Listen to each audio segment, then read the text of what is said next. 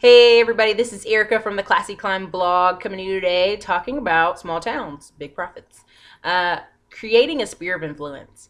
So if you live in a small town, and most people in America do, there's only 46 counties in the whole United States that are considered really big cities. And of course we got New York, Los Angeles, Miami, Atlanta, which is not that huge, some other cities, on that list. So most people in America live in a rural town, anywhere from 20,000 people population to 50, right? 50, 60. And so in that town, let's say you want to create a sphere of influence. There's a great way to start. Parties. Meetup.com has a great website. And you could just start creating 10 different events. And each event be different, like young 20s and 30s in Greenville or Farmville, wherever the name of your town is. Business-minded people in Farmville, real estate-minded people in Farmville.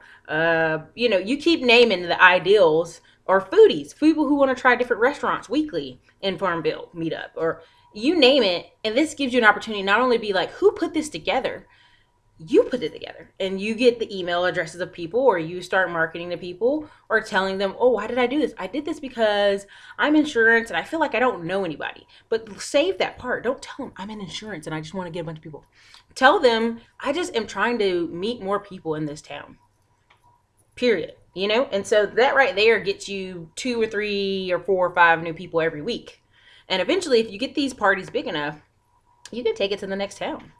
I mean, if I were you and there's a near city, I'd drive over to the nearest city and see how someone else's meetup group is, and then kind of dictate yours that way. You can even have a game night. Be like, hey, Farmville game night, hosted by Sean, whatever your name is.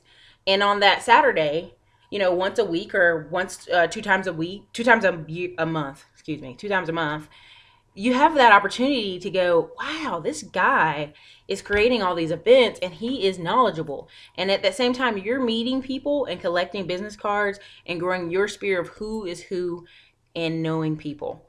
And so when the opportunity arises for you to say, oh, I also do insurance, or oh, I also deal in real estate, or I'm looking for opportunities, like say you're fresh out of college, I'm looking for opportunities. There's someone who is going to be like, this kid is putting a lot of energy and time into this just side project of these meetup groups. He might be a valuable asset to our company. So look at it that way. It's a great way to start. I would recommend that to anybody who moves somewhere new and they want to build their spirit of influence. I would go start a meetup group. Start 2 or 3. And I think it costs $150 or so. I have to double check. But it's just a great ideal. And it gets you out there and it gets you meeting 2 or 3 new people a day. So this is Erica off the Classy Climb blog. You guys definitely leave me some comments. Ask me any questions you want. And subscribe to the channel. You guys have a great day.